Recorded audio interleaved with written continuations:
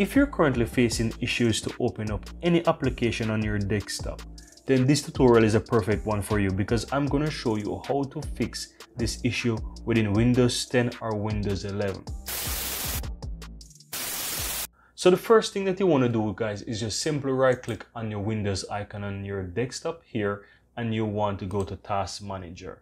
Now what you want to do, you want to search for File Explorer, and you simply want to right click on it, and then you want to do a restart, right? Now once you do a restart, go ahead and try open those icons again. And if you're still facing issue to open those desktop application, then you want to move on to the next step. So you simply want to click on the Windows icon again and simply type CMD, and you will find command prompt. You want to right click on that and run as administrator. Now once you have that open, you want to type the following command: sfc /scannow, right? And you want to run this. Now once the sfc scan is finished, guys, this will try to fix any issues on your computer. And the next thing that you want to do is restart your computer. Now once you restart your computer, guys, if you're still having issues with opening those files, you want to go ahead and check for Windows Update. So you want to click on the Windows icon again and simply type check, and you will find check for updates. You want to click on that. So you want to check for updates and make sure that you install any Windows updates that you have. As you can see that I need to download and install some updates here. So you want to go ahead and do the same. So you want to download and install any update that your computer have to do. Once you do that, go ahead and restart your computer again.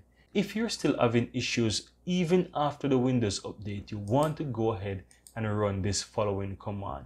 I will put both of these commands within the description of this video so that you can go ahead and try them. So you want to go ahead and run this command. What this command does, it actually will do a scan and try to fix any corruption and repair your system files, right? So anything that sfc scan could not fix, then this command will try to fix those for you. So you want to go ahead and run that. What this is going to do is going to take some time to run. So you want to allow this to do its thing and run. Now once this is completed, guys, you want to go ahead and restart your computer. Now after you restart your computer, go ahead and try it again. This will most likely fix the issue for you.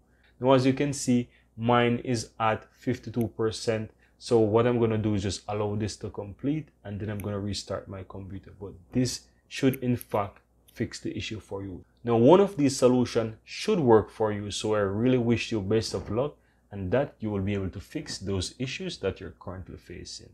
Now guys, I really hope that you found this tutorial very helpful, and if you do, go ahead and give this video a like and share your comments below. I'd really appreciate that.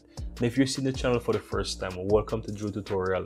I'm Andrew, and I really appreciate if you hit the subscribe button below to help grow this community, and also so that you'll never miss out when I release another helpful tutorial just like this one. Thank you very much, and see you next time.